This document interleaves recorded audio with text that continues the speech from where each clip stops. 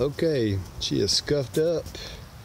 I put some right now with lacquer thinner, and it is ready for the steel flex. I need to sand these down right here. That's the if you can see it with shadows, but that's the aluminum metal to metal bondo epoxy kind of stuff.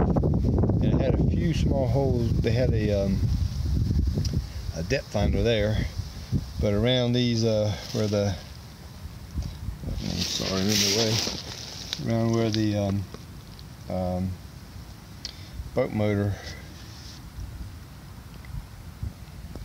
bolts go, there's a lot of little pitting and looked like a lot of corrosion around the holes and everything. And there's a few you can see over here where it's been patched, but there's a few there that's been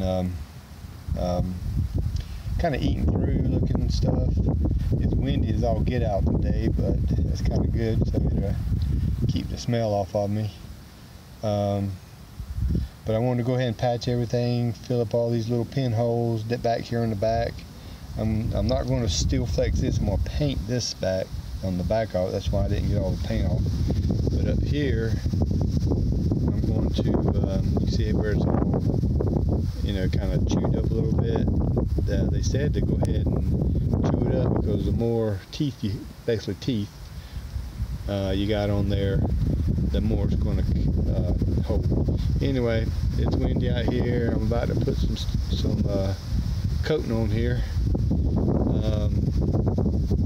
And then once we get this done, the coat done, it takes 6 hours to dry, 48 hours to cure, and I'm going to flip her over and we'll start on the top.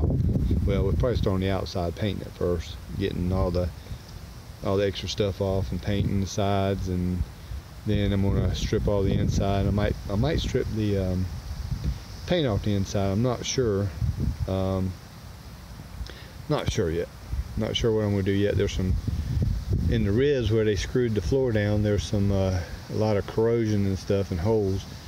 So I'm not sure if I'm just going to kind of sand them down, paint them,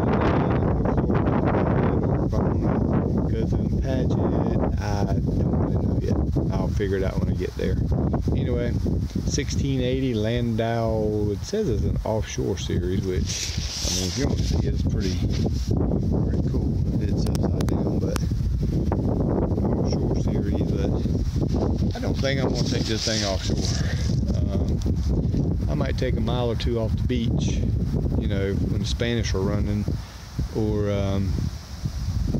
you know, a couple of the artificial reefs out there, or the live bottoms, and maybe do some flounder fishing or something like that. But it's going to have to be pretty calm for me to take this out there. Now, it does have a lot of foam under the seats and under the bow, but I got another boat for outside that I'd rather feel more comfortable in than this. But hey, you never know. I might be out there red fishing and, you know, get that itch and say, let's take her out the inlet. Probably will. I'll probably try it.